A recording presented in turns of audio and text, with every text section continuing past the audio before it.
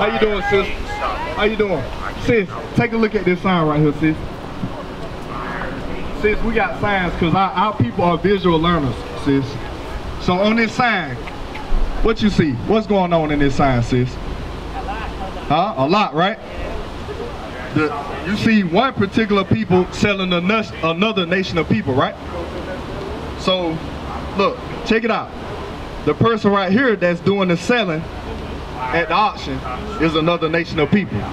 Right here, it's clear that they're not the same. These two people not the same. So what's going on? One people selling another people. So who are they? Because God clearly calls them our enemy in the Bible. Did you know that, sis? You didn't know that? Do you believe the Bible? You believe in the Bible? Okay, sis. So watch this. This is some valuable information I'm going to bring out to you. All right? So I'm going to show you what your nationality. What's your nationality is? I don't even know. African American. Okay.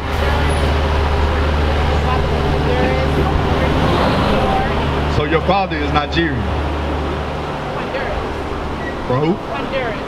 Oh, Honduras. Okay, okay. So you'll be from one of the 12 tribes of Israel, sis. All praises. But we're going to see if your spirit bear witness with this information, sis. Because we know this happened to us as a nation of people. We know this happened. That's why we got the images. This ain't something we made up. Right. The people that enslaved us, guess what? They still got all these images floating around, pridefully, boastfully. You understand that? So it ain't no excuse for us to not know that we're two different people. Because over here in America, they say we're all one nation up under God, right? But dude, what you be seeing going on in the news, sis, when you see our brothers and sisters get shot down the streets, can we be one nation? Is we all equal if that's going on?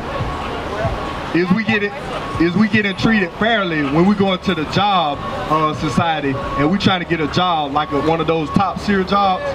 When we trying to get one of those, is we treated equally? No, we're not. So what I'm about to show you, sis, is our nationality. What you have for me? Okay, go back to Deuteronomy right quick. 28 verse 48. Watch this, sis. Deuteronomy chapter 28 verse 48. Read. Therefore shalt thou serve thine enemies, which the Lord shall send against thee.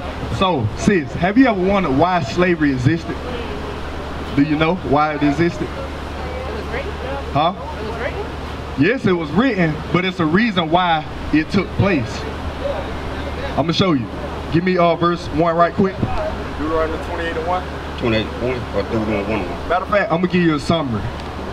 So, is you familiar with anything of the Bible? Like the story of Moses when he led the children of Israel out of the land of Egypt, sis? Okay, so he led us out of Egypt. Right here in the book of Deuteronomy, we are in the wilderness, right? We're in the wilderness. So God is he's speaking to Moses, telling us to go establish my covenant amongst them. I'm gonna give you the one side, I'm gonna give you the flip side. I'm gonna give you the blessings and the curses. So that's what Moses placed upon the Israelites right here. Everybody you see on this sign make up the 12 tribes of Israel. So he said, look, I'm gonna place my covenant amongst these people right here. If they choose to keep my commandments that I got in this covenant, guess what? All these blessings gonna come upon them. But if they don't keep it, guess what? All these curses gonna come upon them. That's just like, this your son right here? That's just like, if he do something good, you're gonna give something good in return back, right? If he do something bad, guess what's gonna happen? There's consequences behind it. So God is saying the same thing to us. He say, look, if you don't keep my commandment, there's gonna be consequences behind it. So what we about to read now is one of the consequences for not keeping God's commandments. But before we get that, 45 and 46 right quick, read. Deuteronomy chapter 28 verse 45. Read. Moreover, all these curses shall come upon thee, and shall pursue thee, and overtake thee, till thou be destroyed. Till thou be destroyed, meaning until you die. So the curse is going to be upon you till you die. Watch this. Because thou hearkenest not unto the voice of the Lord thy God, to keep his commandments. You see that? Because we didn't keep his commandments. So that's why you're going to be destroyed. That's why that's why these curses are going to come upon you. Read on. And his statutes which he commanded thee, and they shall be upon thee for a sign and for a wonder. So the they that is talking about the curses. It say the curse is going to be upon you for a sign, sis. So watch this. Read on. And and upon thy seed forever. And upon your kids forever, and their kids. So now watch this, sis. Read verse 40, what I had wanted, 48. Deuteronomy chapter 28, verse 48. Therefore shalt thou serve thine enemies. So God say the curse is gonna be, if you don't keep my commandments, you don't want to serve me. He say, therefore, you know what? You're gonna serve your enemies because you don't want to serve me. Okay, when you get locked up, I'm gonna leave you in there. Now you're gonna be serving them because you ain't want to listen to me. I can't help you no more. You hard-headed. So that's what God is telling us. He's saying you're a hard-headed people. So you're gonna serve your enemies because you don't want to serve me. Read on. Which the Lord shall send against thee. Hold on. It say the Lord sent who against us? Which the Lord shall send against thee. So who sent our enemies against us? The Lord. So now, remember I asked you about why did we go into slavery? Remember, the Lord said he said that he was gonna send his enemies against us. So that's who sent our enemies, the other nations, particularly the Caucasian race, the European race. He sent them against us for disobedience. Read on. And hunger. Sis, remember, it say we're gonna serve our enemies. He say in hunger. Think about all the restaurants and everything. Who do we have to go to get that? We're not the ones that open these major restaurants. That's not us. We're not the ones that own the farms and stuff that have all the food and they genetically modifying our food. We're not the ones doing that. So God say, look, I gave you good food. I gave you good fruit that was untouched. Guess what?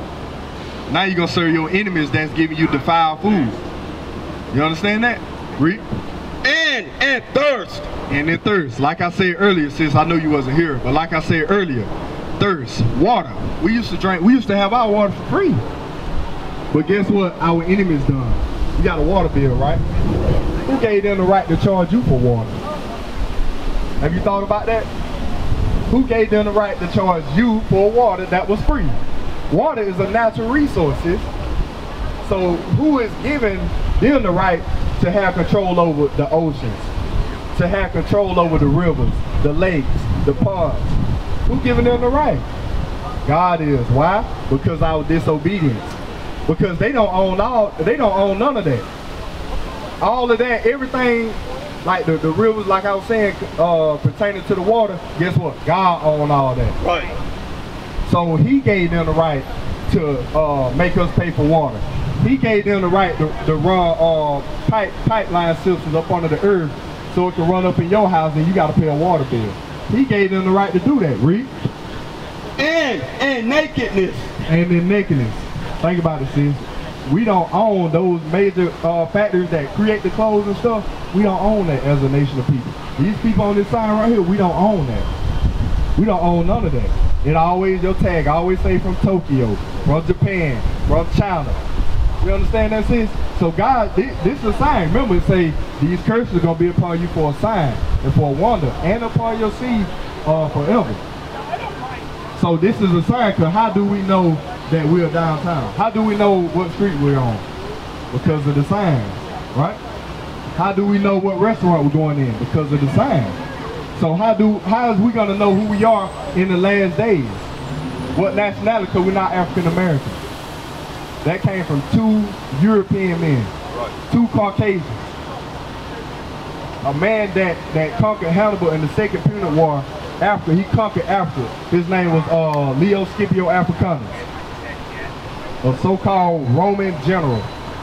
Now, when you think about America, Amerigo Vespucci, he discovered this land first. They say Christopher Columbus. No, it wasn't. It was Amerigo Vespucci. They called lands after their names. He was an Italian explorer. All right, so read on. And want of all things. Think about it, sis. Anything you want, mostly anything you want, you got to go to your enemies to get it. You ever thought about that? You want a job? You want a job making over 100,000 a year? Guess what? You got to go to your enemies for it. Unless you try to build your own business. Yeah, you still what? Yeah, you still got to get paperwork from them. You see what I'm saying? To approve your business. It goes real deep. It it goes really. I've done some research and I'm like, it's coming back. Okay, all right. Okay, oh yeah, all praises, sis. That's why it's a reason why you walked by and then you came over here. It's a reason because your son need to know that too. Right. Yeah. Because what's going on in this world, sis, is a whole bunch of evil, a whole bunch of wickedness plotted against the children of Israel. We used to scream black power while heroin was pushed.